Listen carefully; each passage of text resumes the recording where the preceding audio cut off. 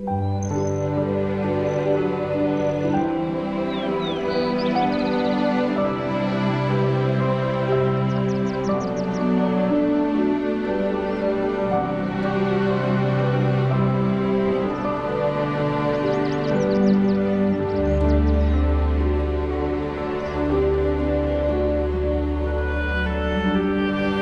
have a great love for the Scriptures.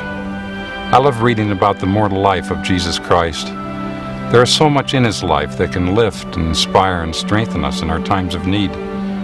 To me, one of the most sacred chapters in all the Scriptures is John chapter 17. The entire chapter is an intercessory prayer offered by Jesus Christ to His Father. He says, in effect, if only the world could know you as I know you. He tells His Father that He has done everything He has been asked to do. Sometimes we forget how remarkably obedient the Savior was. Everything that He did, everything that He said, was out of obedience to His Father.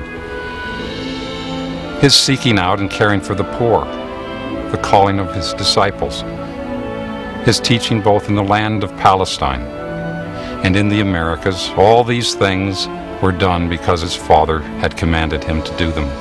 He had no personal agenda. He said, I do nothing of myself, but as my Father hath taught me.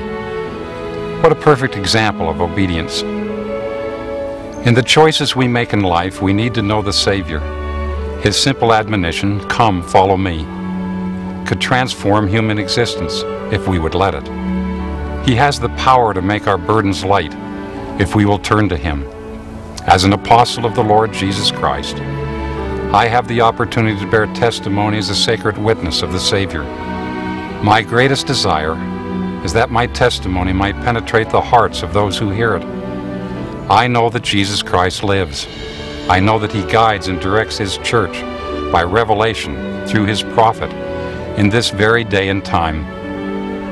If we will have faith in our Savior, He will see us through our trials and tribulations, and we will be able to endure to the end and return to His presence after this mortal probation. He lives and knows and loves each one of us. He so much wants to bless us if we will come unto Him. Of this I bear humble testimony and witness in the name of Jesus Christ. Amen.